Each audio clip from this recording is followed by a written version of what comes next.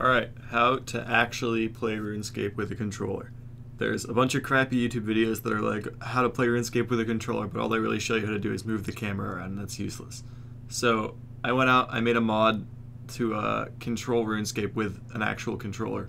So it's written in Python, and what it can do is basically control movement and then automate clicks. And of course, move the camera around. So if you watch this incredibly riveting gameplay footage, I'm walking around, it just clicks on the mini-map for you using one of the left control stick. And then I'm using a Dualshock 4, so you can actually move the mouse around with that. Left and right trigger are for clicking.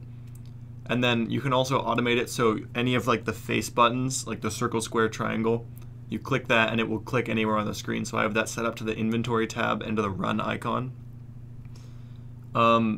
So the way you set it up is actually really simple. All you have to do is move your mouse cursor to the very center of your minimap, click the options button, move it to the edge, click the option button, and that's it. It sets it up for you. To do the other things, like to automate the clicks to switch inventory tabs, you just have to move your mouse cursor over the inventory tab you want, click the share button, and then click the square button. The footage that you're watching right now is actually me setting it up. It took literally 30 seconds. And then so I had it set so you do run, inventory, and I guess the armor thing's what it looks like.